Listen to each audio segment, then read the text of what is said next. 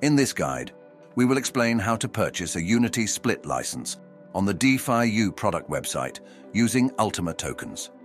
Go to the DeFi-U website. In the upper right corner, click on the Sign In button and log in. In the dashboard that opens, in the upper right corner below the referral link, select the Unity Split section. Scroll down the page. You will see a list of available licenses to purchase in the Unity Split Licenses section.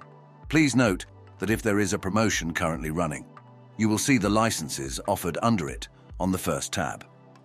Purchasing promotional licenses follows a process similar to the one described in this guide. Choose the license that suits you and click on the Purchase button. A window will open, asking you to choose a payment method.